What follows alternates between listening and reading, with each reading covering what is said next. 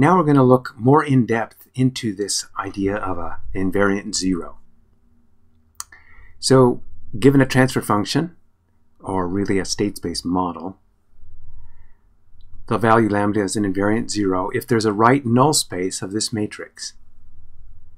Okay, non-trivial right null space. So that is, there's a vector x naught u naught such that when I multiply by this I get 0. So this actually gives me two equations. This times x naught plus b times u naught, c times x naught plus d times u naught. I can now write these two equations this way.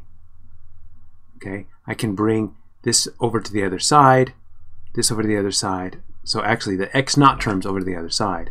So I can basically write u naught in terms of x naught. And so notice in taking this over to the other side, I switched the two terms. Here I got a negative sign coming out. Okay, so these two, so if there is such an x naught and u naught, then I can write b and d, b u naught, d u naught this way in terms of x naught. Okay, so there's a relationship between u naught and x naught, and these are how they're defined. So if our system now starts at initial condition x0 is equal to x naught, and if we apply this particular eigenfunction to our system, e to the lambda t, so lambda is not just any value, it's at an invariant zero, and notice we also have in a direction, u naught. Okay, so we're going to now apply this to our system. All right, let's see what happens. So when we do this, so this is that function in the Laplace domain. I'm now going to apply this to the transfer function with an initial condition. So remember, when our system has an initial condition, this is actually the response in the Laplace domain. I have this initial condition term, and then I have this term that involves the input vector. So d times u naught can be written as minus c x naught, and b u naught can be written as lambda I minus a x naught from the previous slide. Okay, so notice that in this expression, every term has c on the left and x naught on the right. So even though I have this term floating around, and that should be a 1, even though I have this term floating around, this is just a scalar. So this doesn't affect the fact that I have C matrix on the left, x naught on the right, all these terms.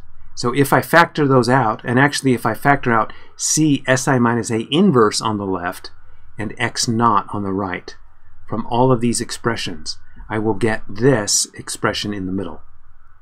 Okay, so that's what's coming out. So notice S minus lambda is actually going to come in this term here. I'm sorry, it's actually going to come in this term here. So when we multiply through, or rather factor out an S minus lambda, also I'm going to have S minus lambda I coming here, minus, so this term doesn't have an Si minus A inverse, but it does have an S minus lambda in the denominator. So this term is going to become minus Si minus A. And then this term, I have the C Si minus A that factors out, and I have the x naught on the right, so I just get this term. So I get three terms.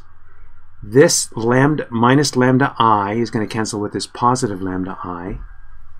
This S times I is going to cancel with this S times I. This minus minus A is going to cancel with this minus A. And so all of these terms cancel. And so all of this quantity is equal to 0. So what is this saying?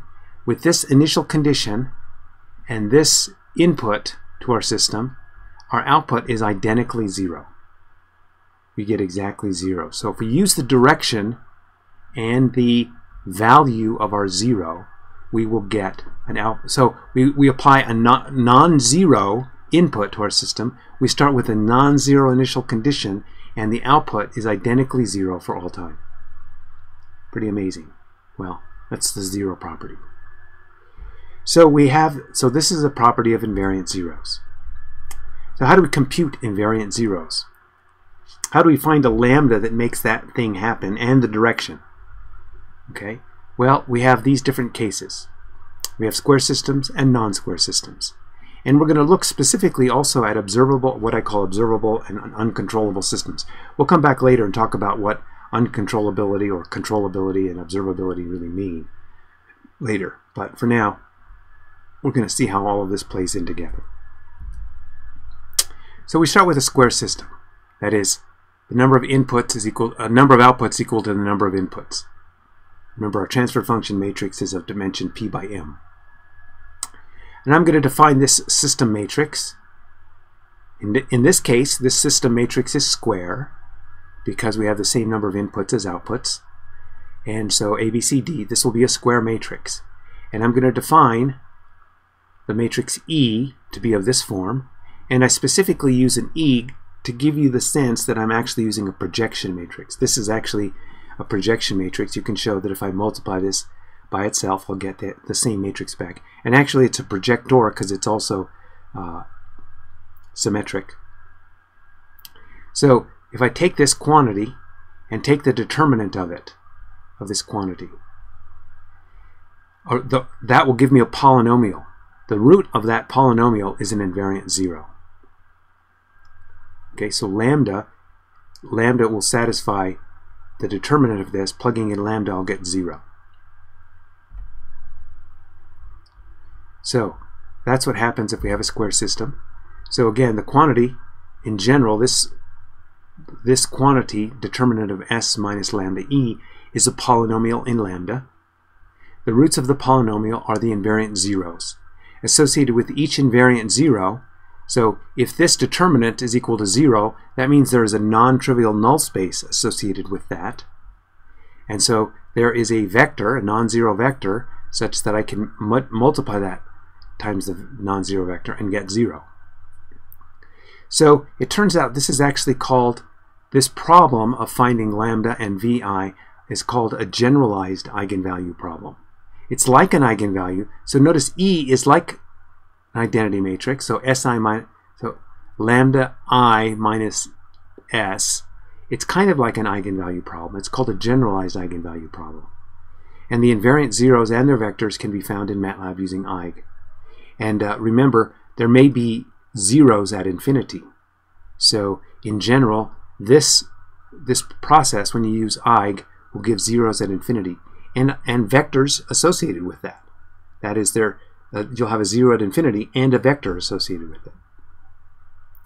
So that's what happens when we have a square system, when p is equal to m. When p is not equal to m, that is, we either have more inputs than outputs or more outputs than inputs, the system matrix is not square. And so we have S we define this way, we can still define it this way, and E is now defined this way, where we have to take into account the non-squareness. Okay, so this is what we have. And we can still define m the same way. In this case, we have an invariant 0 lambda if the matrix m, defined in the same way we had previously, if the rank of that matrix drops. Okay, so that's a kind of a different problem than what we looked at before. Before we could just compute the determinant, but in our case this matrix is not square, m is not square, so you cannot compute the determinant of this. Okay, and so how do we detect a drop in rank?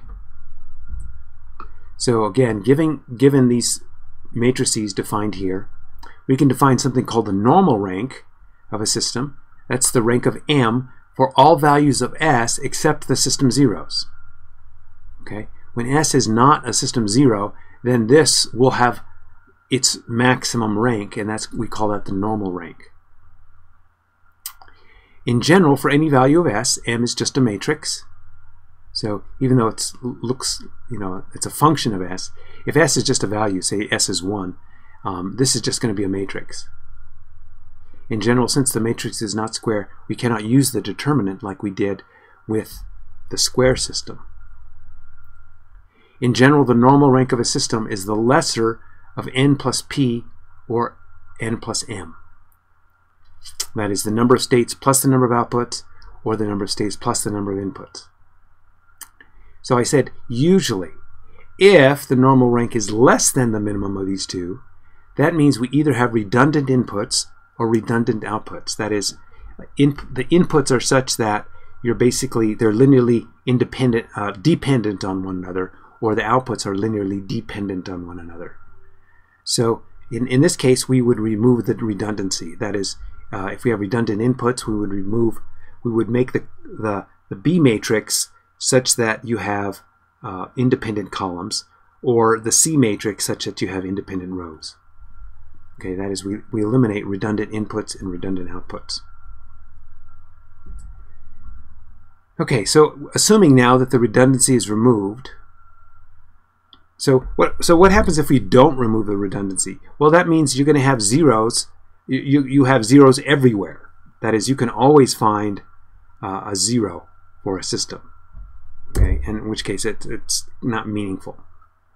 Okay, so we're concerned about the meaningful invariant zeros. And so having now removed the redundancy, we now define the quantity n of s to be m of s transposed m of s if m is less than p, m of s times m of s transpose if p is less than m.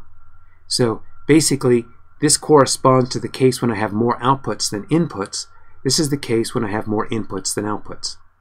And so basically what this does is this gives me a square matrix that is the smaller of m by m or p by p. That's what it's giving me.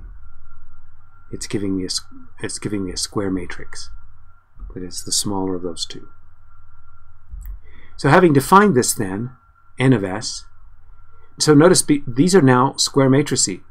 N is now a square matrix. Regardless of which definition we use, we're going to get a square matrix. So if n of lambda determinant is equal to 0 for some lambda, then lambda is an invariant 0. In general, the determinant of n is going to be a polynomial in S, and the roots are the invariant zeros. So this is how we would compute invariant zeros for a non-square system.